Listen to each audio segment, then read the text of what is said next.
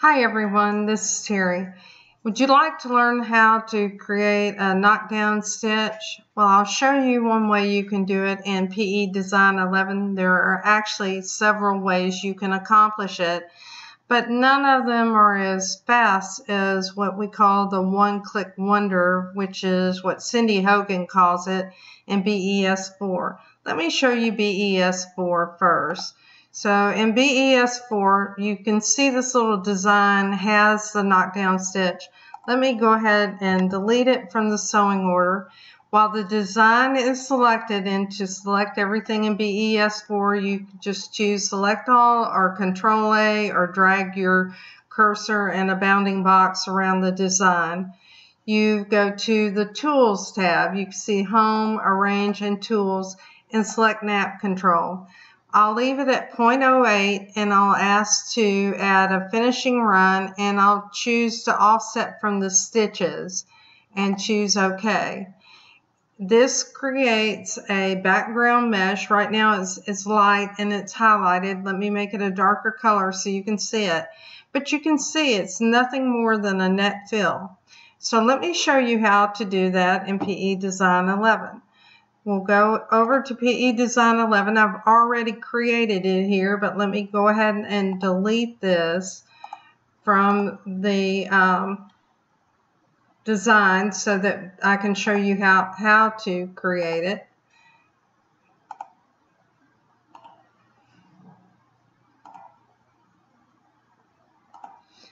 Okay.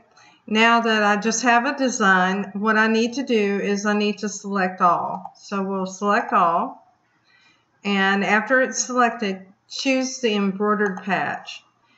You don't want a satin stitch outline, so choose no and choose OK.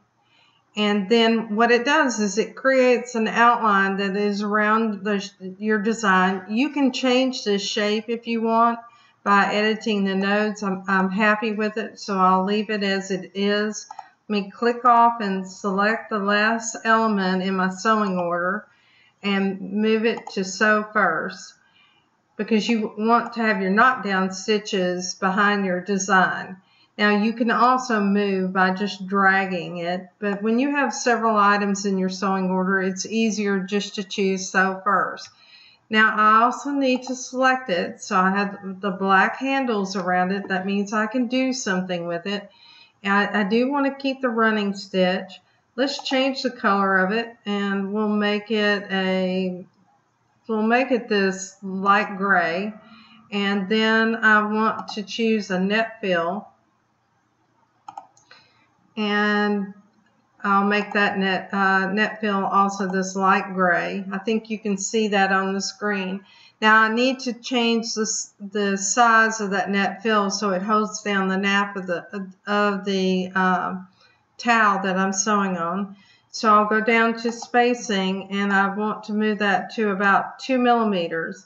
I also like to choose a different angle for this because I like it to be more of a diagonal look.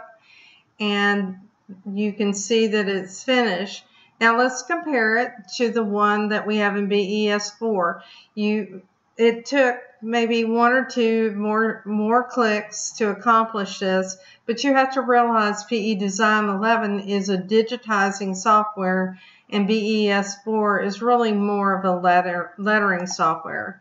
So this is the PE Design 11. And here is BES4, and you can see these both look the same. You can see that there's a particular pattern that's called the nap pattern, which I think looks very similar to the net fill.